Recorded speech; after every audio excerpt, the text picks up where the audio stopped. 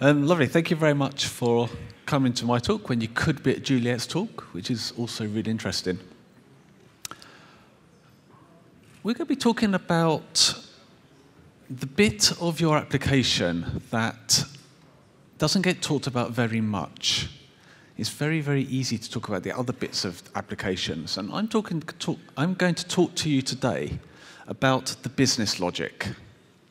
The bit of your application that is the model. I think this is the hardest part of your application to write because you get the least amount of support.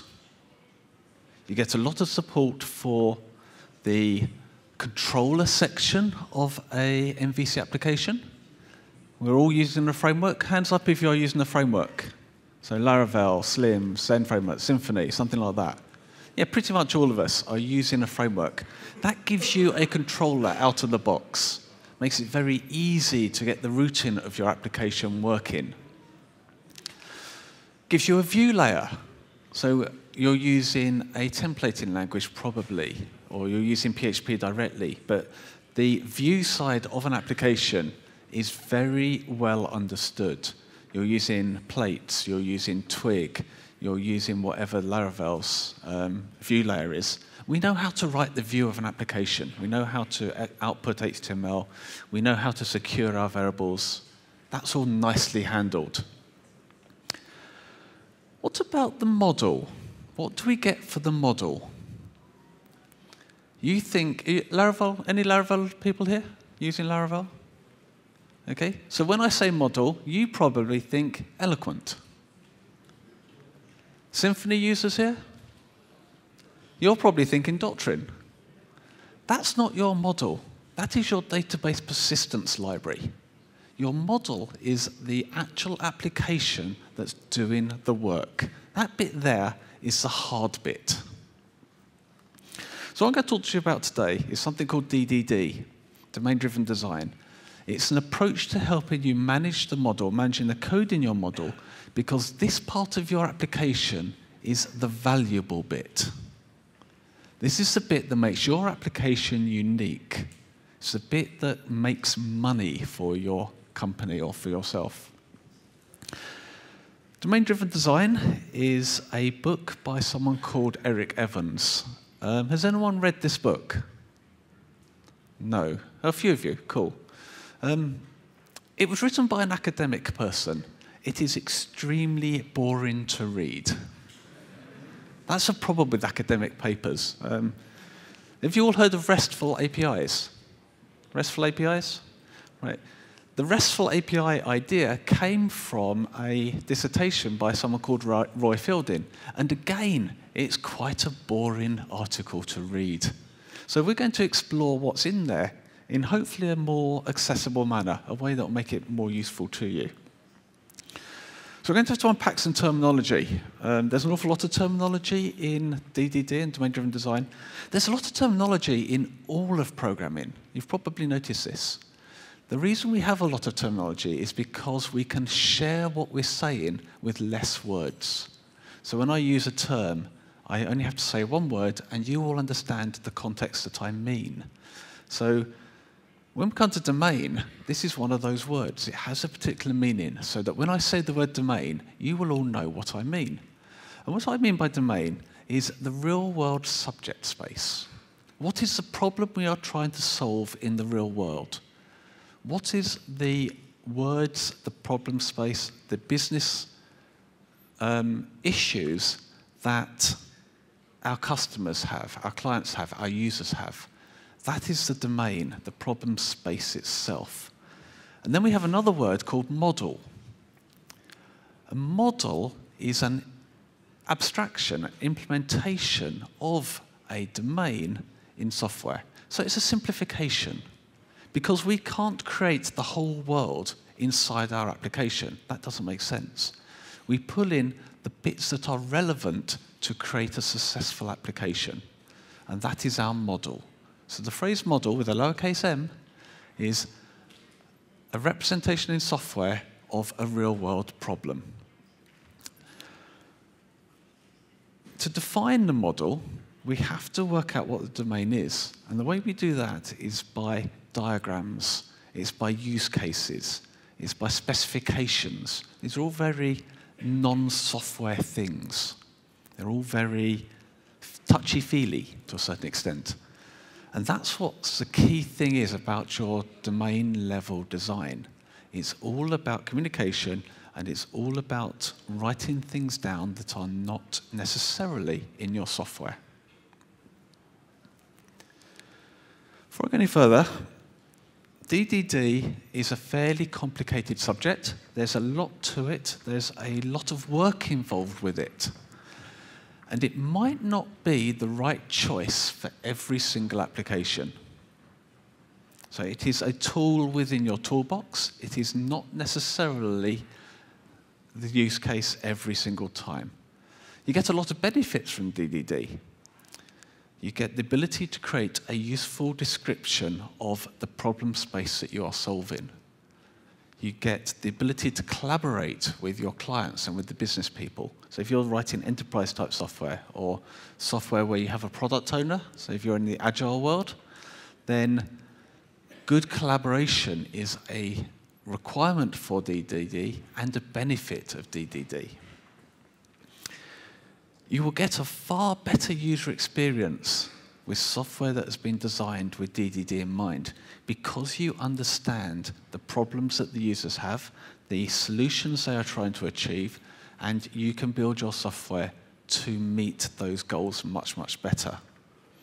And as a result of that understanding, you also get better architecture, and you get more flexible architecture. So if your app is going to be around for a long while, then modeling approaches like DDD make a lot of sense.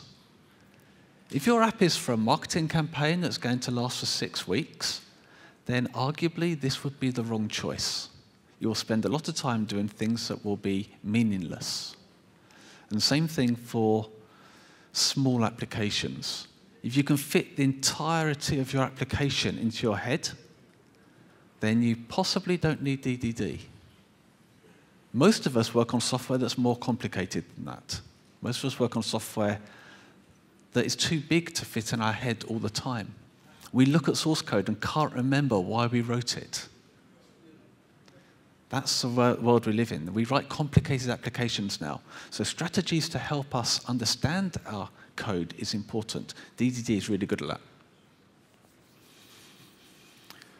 This is a quote from Oscar Wilde. Oscar Wilde was a UK person. He lived in England. We have everything in common with America nowadays, except, of course, language. Now, I'm English. I speak with a British accent. And I've noticed that I've been in Turkey, that all the people speaking English to me are speaking American English to me. I'm so sorry. What can you do? It's a very similar language to English. So you use English, obviously, and American English. So, American English is very similar to British English, but not quite the same. There are terms that you use that I have to translate in my head, and we speak in the same language. And that's even before we get to a proper different language. The same can be said between you as a developer and your client, your business people, your analysts. They are using the same words that you would use, but they are thinking something slightly different. So you think you're having a conversation about the same thing, but you're actually talking at cross purposes ever so slightly. That's really, really common. Has anyone come across this before? Are you using a word and someone else using the same word, but not in quite the same context? And DDD has a name for this. We call it ubiquitous language. We have to come up with a way to ensure that when I say a word within the problem space, everyone on the team understands the same thing. You will almost certainly write the wrong software if you do not have a common language. And this is most noticeable when you get to testing. So you write your whole application, and then the user goes, it doesn't work like I thought it would. And the user says that because they had a different idea of what you meant when you used the words that you said. So we need to get people on the same page. Let's have a common language. We call this ubiquitous language. It describes the business problem by the business's point of view. So I do a lot of work in the insurance industry. I don't know how I ended up there, but I'm apparently reasonably good at it because people pay me. I like being paid, so I do more insurance work. There's lots of words in the insurance industry. There are things like policies, there are things like renewals, there are things like risks, there are things like underwriters. And I had an idea in my mind what an insurance policy was. I buy car insurance, I buy travel insurance. I know what an insurance policy is. I haven't got a clue. The people of my client, they know what a policy is from their point of view. I had to readjust my meanings to be their meanings, so that when I say the word policy, everyone agrees on the terminology. That's what ubiquitous language is all about. Creating your ubiquitous language, actually understanding the words that the business people use, requires conversations, requires talking to people. In the Q&A section with Rasmus's talk, he said something along the lines of that software developers aren't particularly social. We're not well known as gregarious people. Software people are really good at talking in terms of communication. We are remarkably good at it. We just don't think we are. Get over this. You have the ability to talk to people in a technical manner to understand what they're trying to tell you. And you can do this. The best way to understand a business problem is to talk to a business person. The easiest way to understand what a user requires from your software is go and talk to the user. It's worth doing. This is the way you do it. You find out what they expect your software to do. You find out what they expect the output to be. You write it down. One of the best ways to write it down is something called use cases, or user stories, or user journeys. We invent personas that represent the users of our software, and we write down how they expect to use our software. That is creating a ubiquitous language which makes life much, much easier. Some more terminology. These ones are complicated. Bounded contexts, or context maps. This is starting to get a bit theoretical. But the key thing we care about here is that when we agree a word for something in our software, it only has to work within that particular part of the software. So when I define what a press release represents in my particular application, it only has to mean that for my software. And the bounded context limits the area that I'm writing my software for, and most usefully comes in with microservices. So if you're writing microservices, then you're dividing your application up into different sections, and then each section is its own service that you can deploy independently. The key thing about bounded context is that you don't split important business logic across a microservice boundary, or across an API boundary, or across a software boundary of some form or another, because it makes it much harder to maintain. So that's something to be aware of. Divide your application up in a way that it makes sense for maintenance. That's the key thing.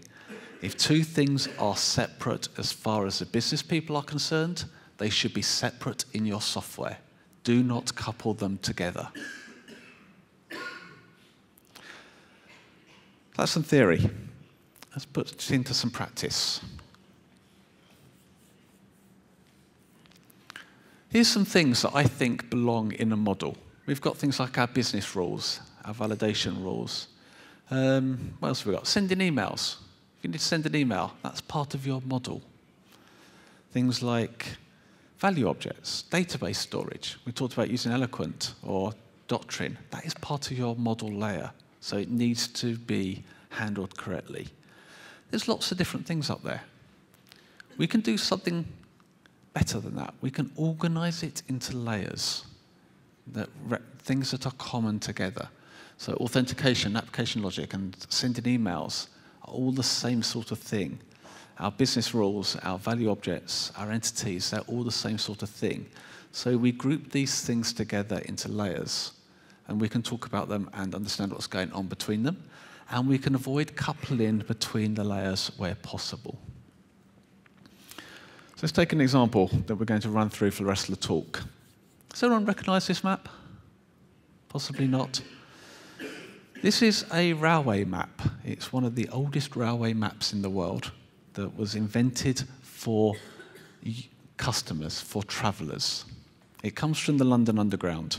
And the point of this map, which was invented in 1933, was to enable a traveller to work out how to get from one station to another station in terms of the train lines rather than in terms of the geography. So the key thing that this particular map did was it ignored geography. The train lines are not straight lines in the real world, because that's not how the real world works. But as a traveller, I don't care. I just care that I can get from, say, Notting Hill Gate to Chancery Lane by going down the red line. And it's just 10 stops down the line, or whatever. It's a way to plan a journey in a very easy way. And I would guess that your metro lines in Istanbul have got very similar maps. It's a very easy map to understand. How would you model this in the real world, or in our software?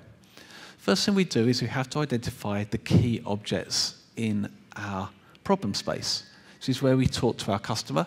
We talk to the people who are going to be using our software. What are the words they use? And we come up with some obvious ones. We have customers, we have journeys, we've got stations, we've got the railway line. These words come together, and then we draw a picture where we relate the key objects together. So I can say that a customer has many journeys. A journey has a start and it has an end. You see, this is a really nice diagram. That's because I'm giving you a presentation. In the real world, my diagrams don't look like that. I get a piece of paper, I use a pen.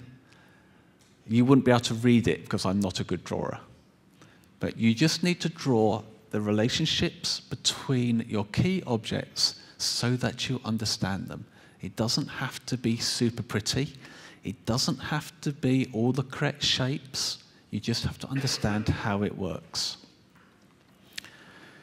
Your entities are the things in your problem space. They are the nouns. They mean something to a customer. So a station or a user, a press release, insurance policy. These are all entities. They have state and they are mutable. What I mean by mutable is that they change over time in your software. You persist them. So entities get saved to your database or to your data store of whatever form you are using.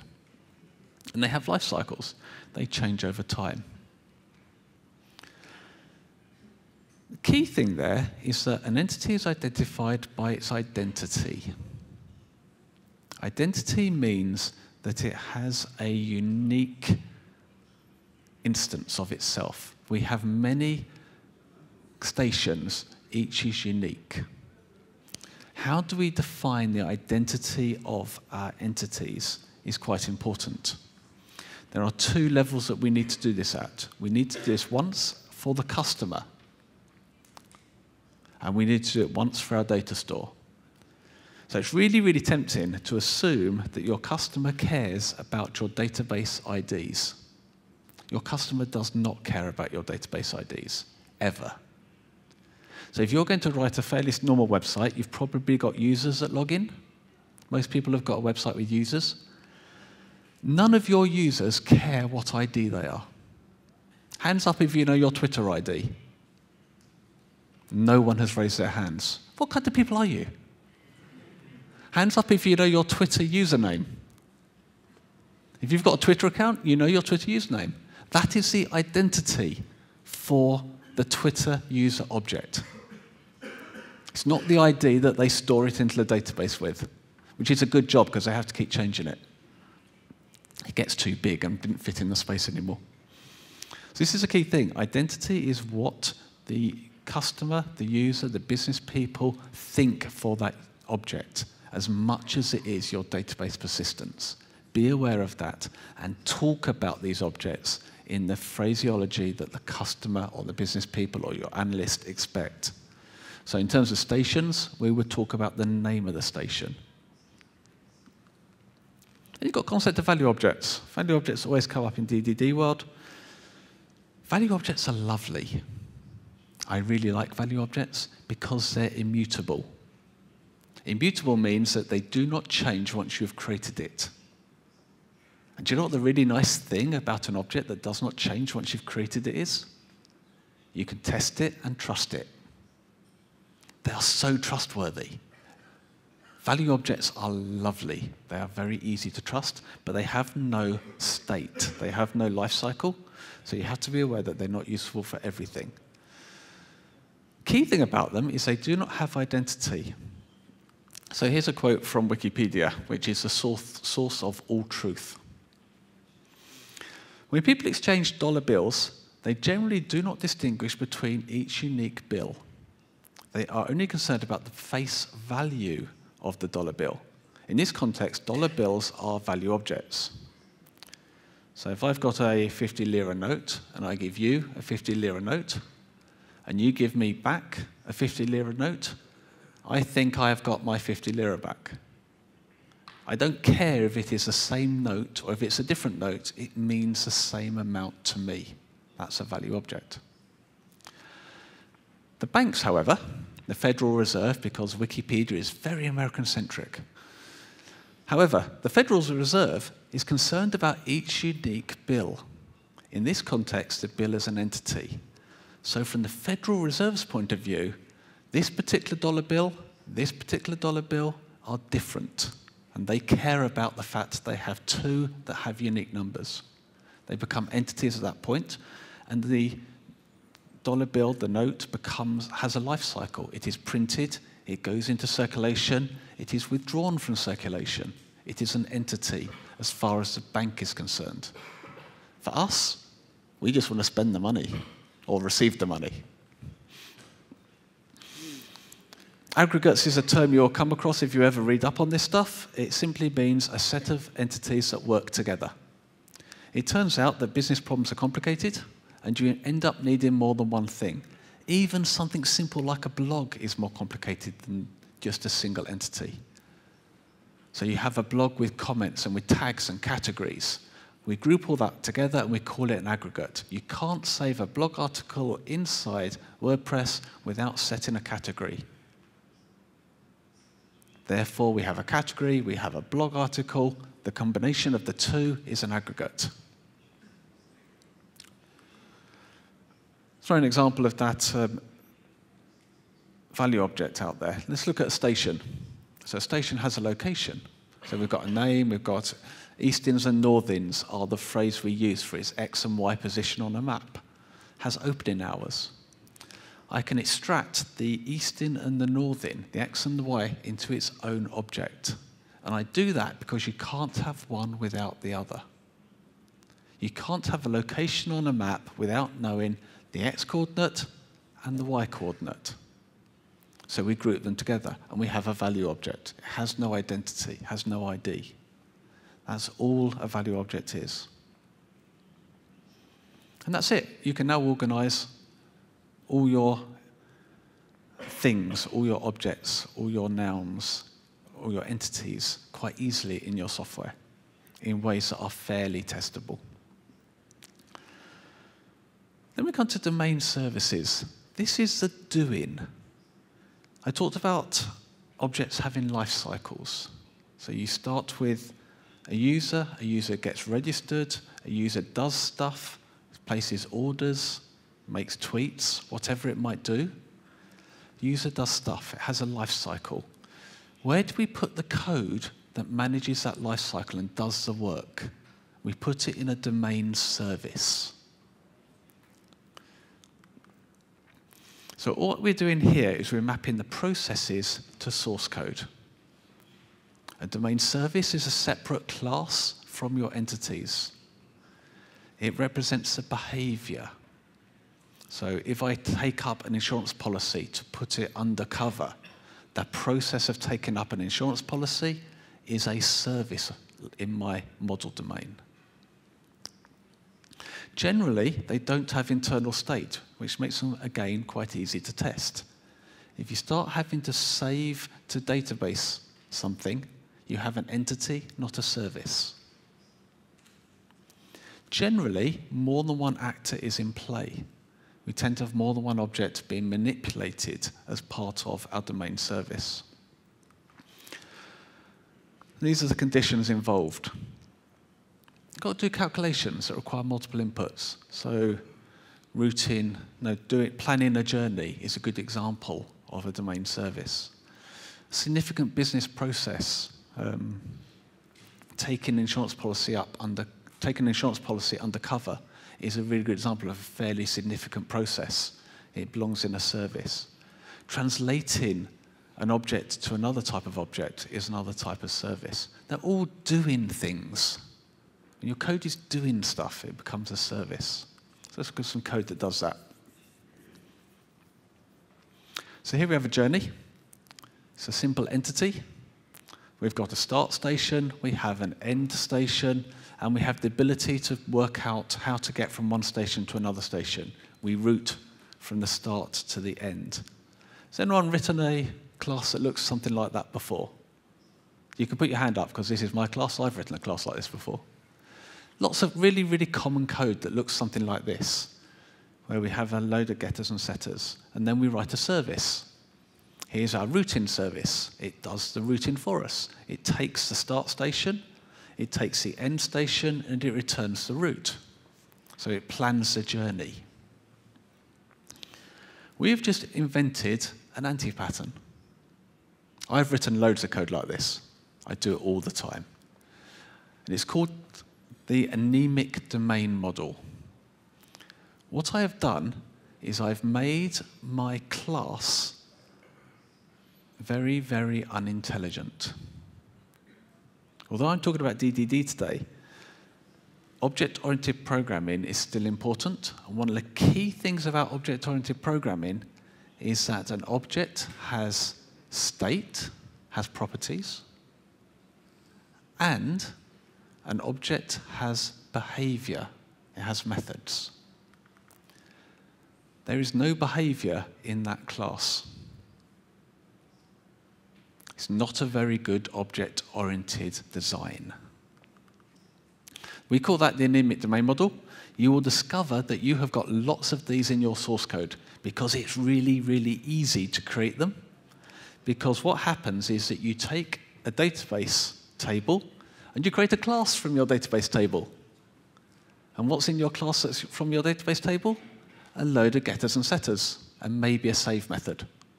It's a really, really common thing to do. It's important to add your domain behavior to your entities when it is solely that entity's responsibility. So my journey should know how to route itself. It doesn't need a separate class to do so.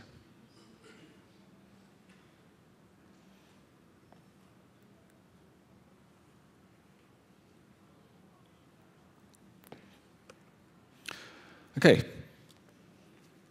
let's talk about persistence. You can't talk about the model layer without talking about persistence. What do I mean by persistence? I mean storing to databases. Although I say databases, I could also mean CouchDB, the NoSQL databases, document databases. I don't necessarily mean relational databases, though I suspect most of us are using relational databases.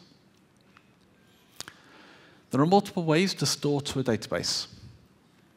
If it's a nice simple model, use a table data gateway or a data mapper. If it's a complex model, you will have to use a data mapper or you will have to use an ORM, an object relational mapper. If you are using an aggregate, i.e. you have multiple objects that must be saved together, You must use an ORM, otherwise you will end up with inconsistencies. Pick the right one for your particular set of problems. It's fairly common in a fairly big application to use different persistence models for different objects within it. Try not to just use the same hammer, tempting though it might be. It's not always the right one. I don't particularly care which one you use, except do not use the active record pattern ever.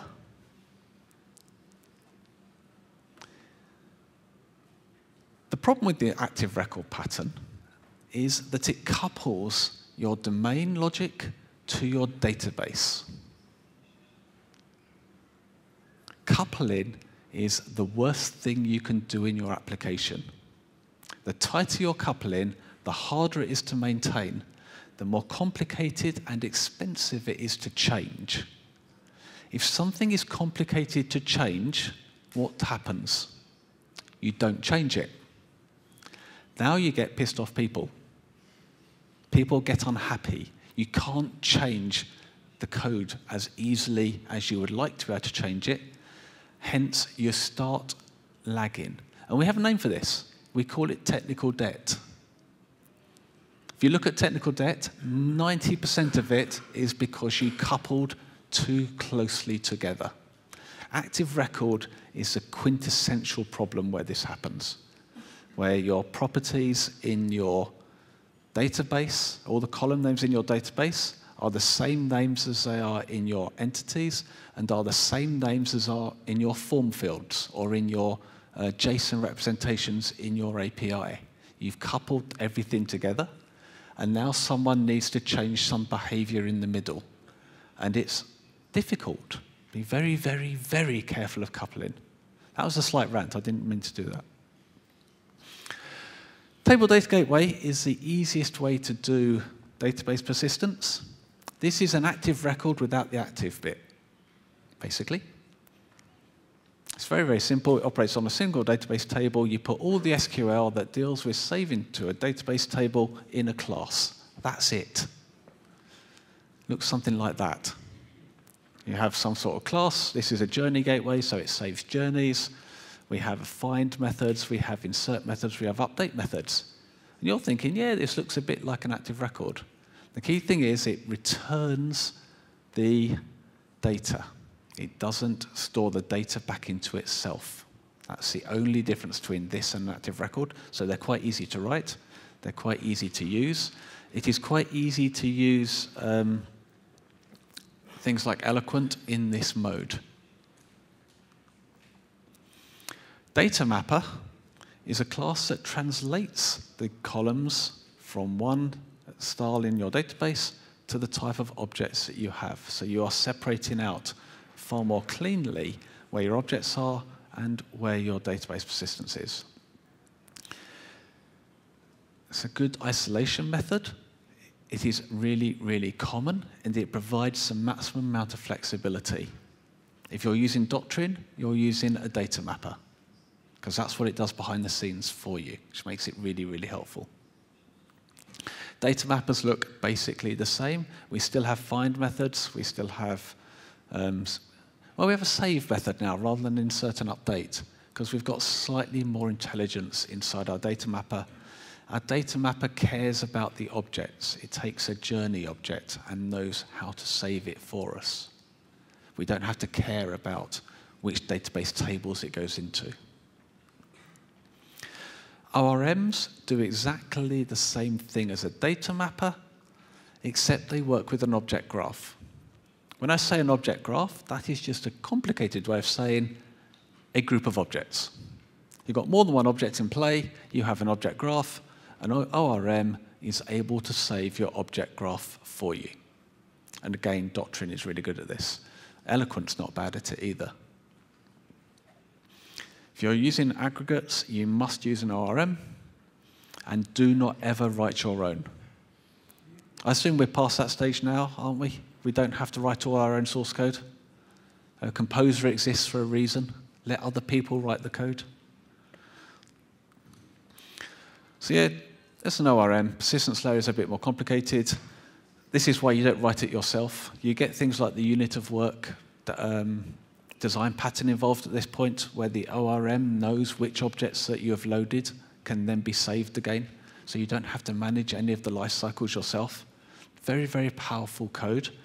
It can appear bloated. You hear this criticism of doctrine in particular, that it's quite bloated. It's really, really good at what it does. If you have the problem set that doctrine solves, you will not write better code and you will not write more efficient code. The problem set is complicated. The problem set is difficult. If you've loaded up 50, 60 objects out of a database, you've modified 8 of them, and then you need to save just those 8 back to the database in the correct order so that the foreign keys work, that's a hard problem. Doctrine is really good at that. And I don't write doctrine, it's not my project, but it is a really well-written project for those sort of problem space. It's good at it.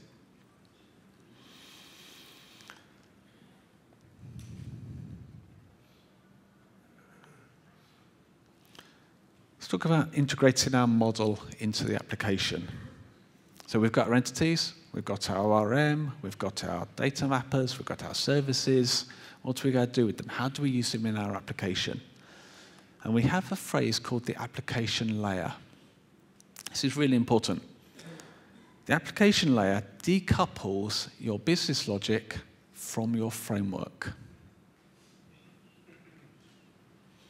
Depends on the lifetimes of your particular applications as to whether this is important or not. But the key thing you do with an application layer is that you take code out of your controller and you put it in its own class.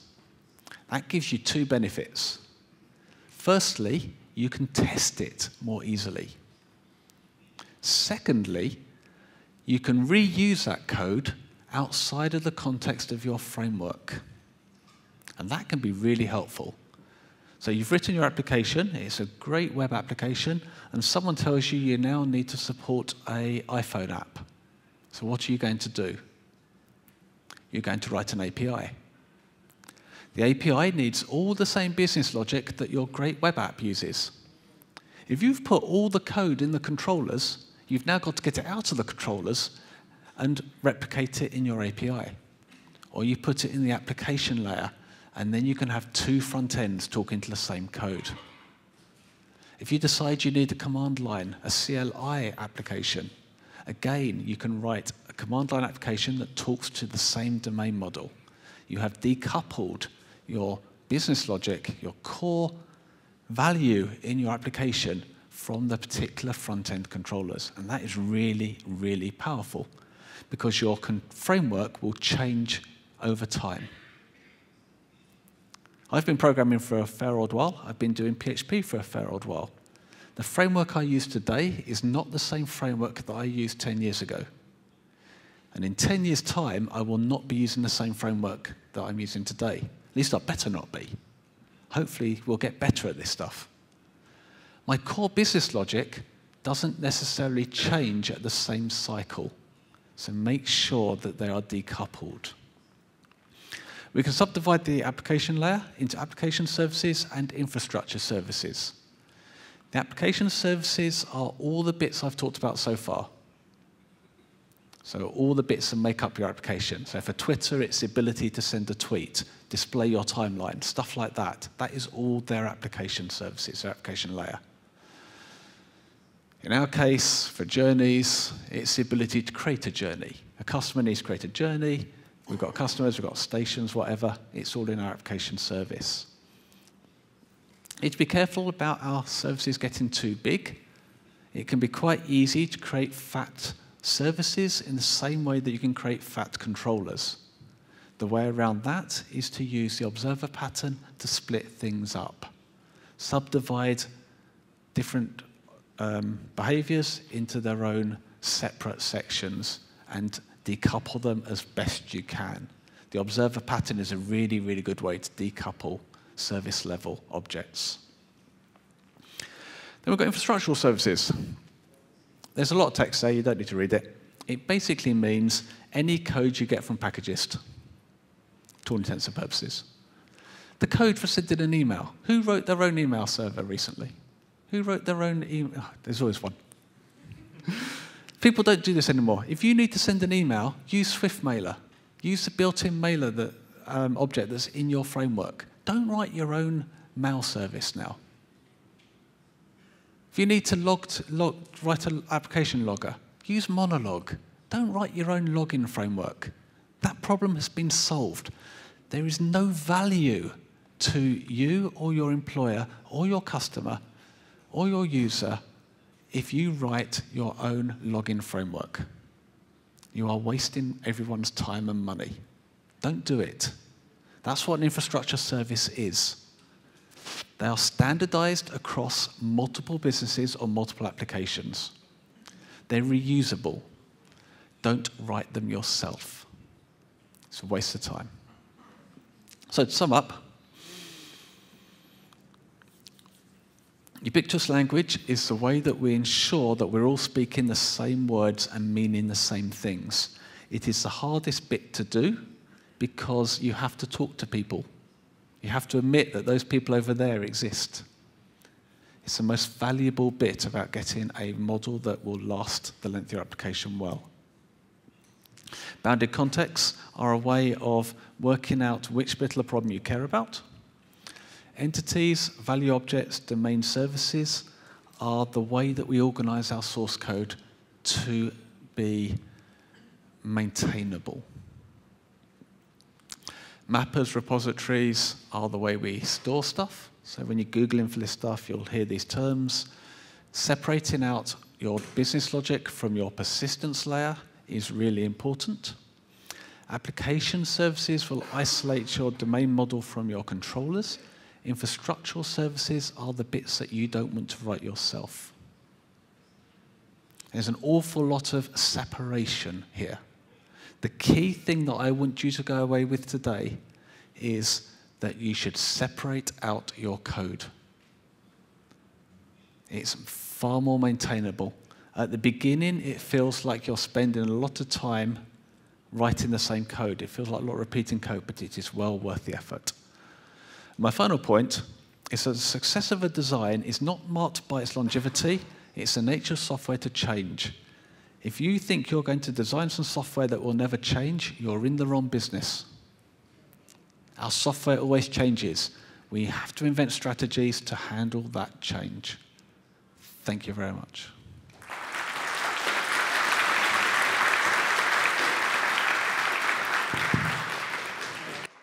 Arkadaşlar sorular için yine bir önceki oturumdaki gibi eğer bu tarafa gelebilirseniz, buradan sorabilirseniz sevinirim.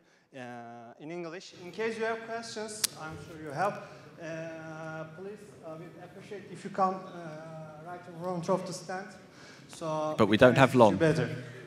Very little time. Okay. Hello, thanks for the talk.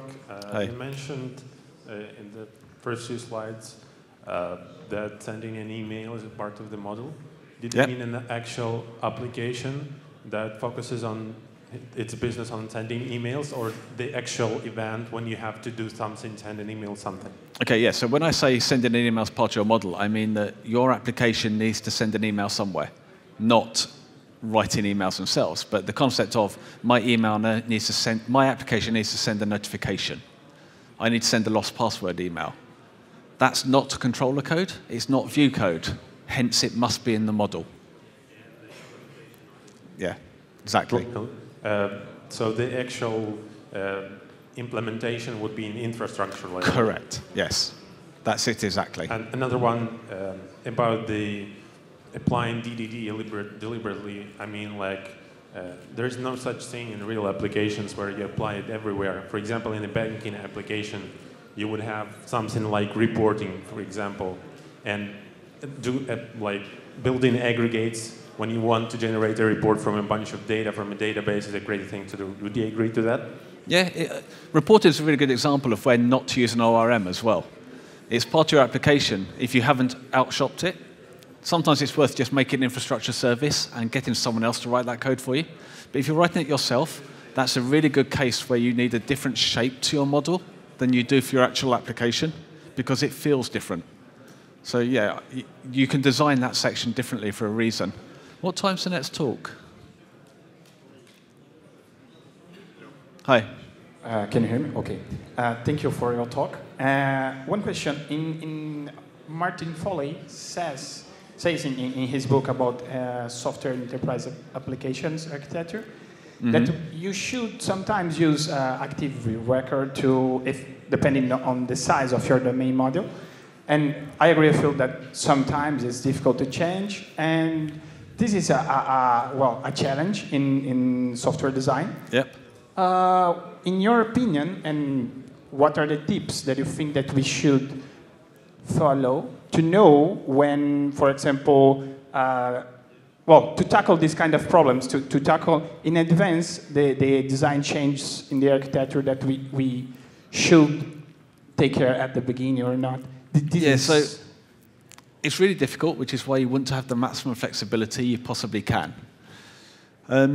If your project is a short project, a small project, particularly if it's short, if it's not going to be around for a long while, then you can get away with more coupling because you will have less opportunities to maintain it over the long term.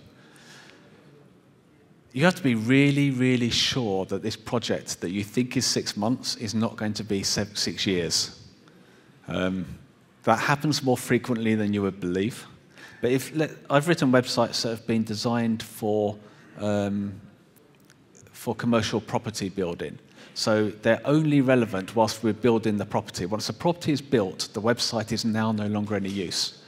It's not going to take more than a year to build this property, so my website will only ever last a maximum of 1 year. That scenario, then Active Record starts looking quite tempting because it's less work. So DDD does cost effort. Decoupling costs effort. And that effort has to be worth your while. And it's not worth your while if you're going to throw this code away very quickly. So that's the thing I would look at. Do we need... This is why we're running late. You mentioned that it's not worth to develop your own logging framework. Yeah. But my logging class is just like 100 lines of code. In Monolog, it's just 10 dependencies from packages. It's still worth using Monolog over your 100-line length of code. It takes me less time to code that class than to study Monolog. It does at the moment. But what happens when someone says, actually, I need your login framework to send emails, but only in these particular cases? In Monolog, I can make that change like that. How long does it take you to make that change? Monolog is not a monster. There are worse frameworks than that one. But why don't you just use one of the third-party login frameworks? Login is a really good example of one that you don't want to do yourself. But I appreciate that it seems quite tempting at the beginning because you literally only need 100 lines of code until it gets complicated. And as your application grows, and especially if you've decoupled your application, then you definitely need better logging. Logging is one of those areas which gets complicated quickly. Like the minute you split it up into 3 microservices, now you need an elk stack. So now you need to start saving to Logstash. How are you going to do that? I just plug in the Logstash adapter into Monolog and I'm done. It's back to the flexibility that will be beneficial long term over a long app. But equally, starting out, I can see your point. It's just easier to drop in a class that's this long that just does a file put contents. But over time, it's just not worth worrying about. It's just not worth the time to maintain that code. If you have to go and edit your login class, rip it out and put Monolog in, or send logger, or one of the other logging classes. Find one that suits the way you think, but don't waste your time maintaining a logging class. You're not adding value to your app. Yet. You don't spend any time yet maintaining it. Anyway, thank you very much. I appreciate your time.